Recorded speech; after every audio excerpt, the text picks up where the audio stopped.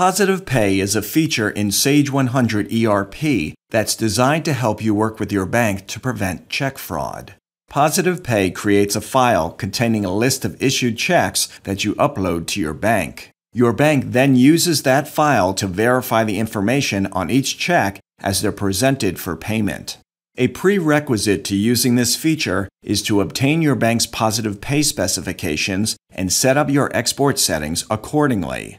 Sage 100 ERP provides a Positive Pay export setup wizard, and in this tutorial, we'll walk you through the setup process. Please note that information entered during this tutorial is for demonstration purposes only and does not comply with the Positive Pay file format of any banking institution. So now let's jump right in and get started. The first step is to obtain the Positive Pay file format instructions from your bank, since they are specific to each institution. For our demonstration, we'll assume that we have these specifications in hand. The next step is to log into Sage 100 ERP, which we've already done, and on the menu tree, we'll select Bank Reconciliation, Main, Positive Pay Export. This window lists our existing export settings, and we currently have one setting created. Here we can modify, copy, or delete an existing export, or we can create a new one. For this tutorial, we're going to create a new export, so we'll click on New Export Setting, and this opens the Positive Pay Export Wizard. The Export Details link will display help for configuring the Positive Pay export file, but we'll skip this for our demonstration and click Next. Here we'll enter a name for this export setting, and for demo purposes, we'll enter Wells Fargo. Note that you may not use any special characters in this field, and once you save it, it can't be changed. Moving to the description, we'll enter Wells Fargo checking account. The description allows up to 40 characters and can be edited later as opposed to the name above. Now let's click Next. Here we'll choose the export setting format, and we have two options. The first is to create an export setting format from a sample format. This option provides predefined templates that may be used to get you started. Let's take a look at the sample formats under this option by clicking Next. We'll view the Wells Fargo sample by highlighting it and clicking View Sample Format, then Preview. Let's assume that after comparing the specifications provided by our bank with the sample format here, that they don't match. Accordingly, we won't proceed any further with this option, so we'll close the preview and click the Back button. The second option here is to create a new export setting format. This is the more common choice since you can configure the settings to your bank's specifications. We'll select this option and click Next. Here we'll specify the export setting file format. For the format to use to export the data, our bank specifications require that the data be comma delimited and the file extension needs to be CSV. You can refer to the descriptions above to help you make the appropriate selection here. Now moving on, we'll click Next. Here we're asked to define the record type requirements, and we're provided two options. Single record type, which will allow one record type per export, or multiple, which will allow up to 7 record types. The most common is single, which we'll select. Again, the information above can assist you with these options. And continuing on, we'll click Next. Here we'll define formatting information for the detail record. Again, we're going to complete the fields here using our bank specifications.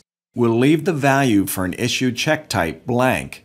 For the value to indicate a reversal check type and a void check type, we'll leave the default, which is V. For the question, do we need to include the payee name for reversed and voided checks, we'll uncheck this box. In the bottom section, we'll select the fields and enter the formatting required by our bank specification. On the first line, under Field Description, we'll select Check Type Indicator, and this will be in column 1 with a length of 1 and left justification. On the second line, we'll select check/serial number, and this will be in column 2 with a length of 6 characters and left justification. Next, we'll select payee name, and this will be in column 3 with the length of 30 and left justification. And finally, we'll select the amount, and this will be in column 4 with the length of 12 characters and right justification. Now that the fields needed for the file have been entered, we'll go ahead and click Next. Here we'll specify the check types to export, and we have 3 options: Issues Only, Issues and Reversals, or Issues, Reversals, and Voids. We'll select Issues, Reversals, and Voids and click Next. Here we'll determine how the data will be exported. Since our file type is comma delimited, we'll check the box to have commas removed from the payee name. We don't need to have checks sorted by check date, and we don't need to combine bank code data. However, if your bank allows multiple accounts to be imported in one file, you may want to enable combining of bank code data. Continuing on, we'll click Next. Here we'll select a file name format for our export file, and we have 3 options: Run Date and Bank Code, Run Date plus Bank Code plus Sequence, or ARP with the X's representing the sequence number, which will increment each time a file is created. We'll select Run Date plus Bank Code plus Sequence and click Next. Here we'll specify the location to save the export file, and for demo purposes, we're going to save our file to our Sage Paperless Office folder. Note that you may want to set security on this folder to restrict access. Now we'll click Next. Here we'll select our Positive Pay export defaults. We can select the default bank code and dollar amount range to be exported. For example, you may only want to have checks over a specific dollar amount exported for verification. We'll set the bank code operand to equal to, and for the value, we'll open the lookup and select bank code D, our Wells Fargo checking account. If we leave the value here blank, we can select it at the time of export.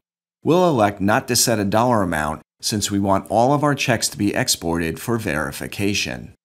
We also have options to include checks already exported and to mark checks as being reconciled after exporting. We'll leave these options disabled, but they can also be changed at the time of export. At this point, we can view a sample of the file to be created by hitting the Preview Sample button. If your bank provided a sample in their specifications, you can verify the data and format against the preview. Let's close the preview and click Next. We've reached the final step in the wizard, and this screen provides an option to print the wizard listing or view your selections in the scrolling box. Whichever option you choose, you should take this opportunity to verify your selections against your bank's specifications. Before clicking the Finish button, we can choose to execute an export file and/or return to the Positive Pay export window. If we leave the options blank and click Finish, the export file settings will be saved and will be returned to our desktop. We'll leave both unchecked and click Finish. And that completes our demonstration.